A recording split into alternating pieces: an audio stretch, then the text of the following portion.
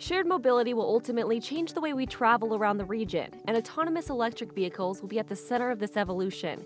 Though years away from widespread deployment, innovative pilot projects here in Colorado are envisioning that brighter mobility future.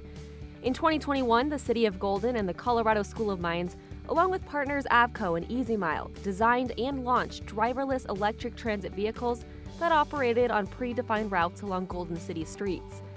The Mines Rover project had 9 shuttles drive on 3 different routes, including key spots downtown and on the School of Mines campus. One of the coolest things about this project was the partnership. It took the city and participation from the city to allow us to operate on public roads. They helped us put up bus infrastructure.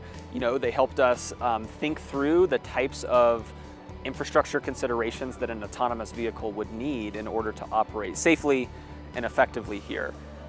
The school, involved their students and helped to pay their students, which was a really innovative way to involve students in a project.